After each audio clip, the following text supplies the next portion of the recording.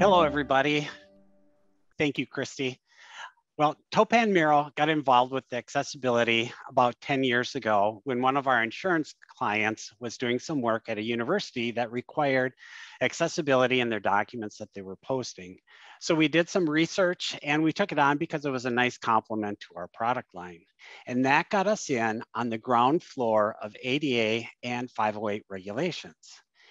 And since then, we have seen and we've participated in tool and IT development as accessibility was getting adopted into healthcare, financial mutual funds, and government markets, as well as the laws being refreshed for new technology. For me personally, accessibility has been one of those defining moments where you feel like you make a difference for somebody. And even if it starts out small, the ripple effect over time can have an impact. So I'm passionate about accessibility and delighted I can amplify that message with you here today. So you might be asking yourself, what should I get out of this discussion?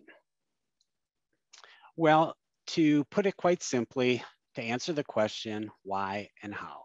Why is accessibility such a hot topic? Well, mostly because it's a regulatory driver, but it goes beyond that to a social responsibility that a company can manage to. And how? How does this help your customer and how do you apply what you have learned to make a difference? I receive calls from clients almost every week asking about ADA. Some are in the discovery phase, learning what ADA means for them. Some because their boss kind of flung it over the wall and they're trying to figure it all out. Some because they've received a complaint or their legal department called because they've been filed against. Some have tried it, they're overwhelmed. Others have, it's just grown too much that they can't handle and they need some help with some of their documents. But whatever the reason, the role I play and the role that you play is to facilitate a solution. So we usually start off by looking at what you have, conducting educational meetings, and help guide and develop a plan. But let's step back a step. Last year was a big anniversary for ADA. Can you guess why? Well, on July 20th, 2020, it marked the 30th anniversary in the enactment of the American Disabilities Act. It was signed into law in 1990 by President George W. Bush.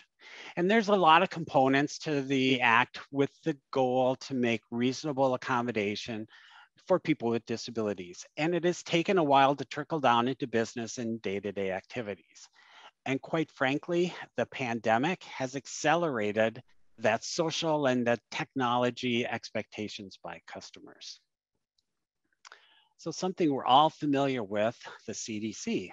So according to them, 61 million adults, or 1 in 4 US adults, have some sort of disability, including mobile and cognitive. And how does this influence your business? And what does this mean for your customer? Well, if you think about it, diversity and being inclusive are no longer just buzzwords, but they have a much stronger meaning and importance in society.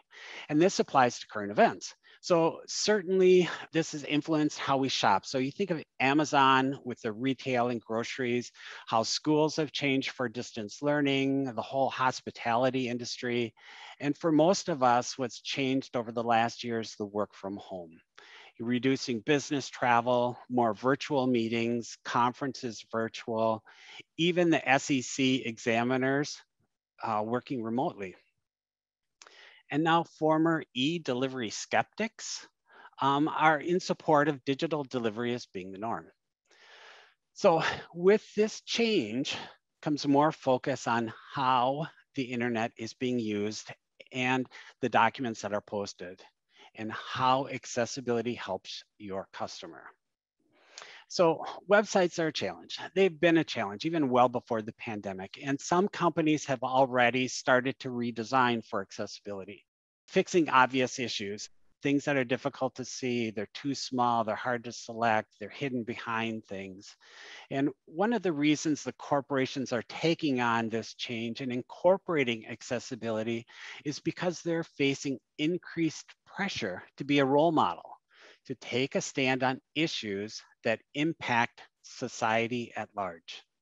And it's playing out along the lines of what's called ESG. That's environmental, social, and governance issues that most board of directors are addressing. And in that context, accessibility is something tangible to show for a company's social efforts. And it can drive excellence in service and value, even market image and branding. Accessibility becomes that bridge to your initiatives digitally and provides a platform to make sure everybody has access to the same consumer or user experience. So let's take a look at the regulation.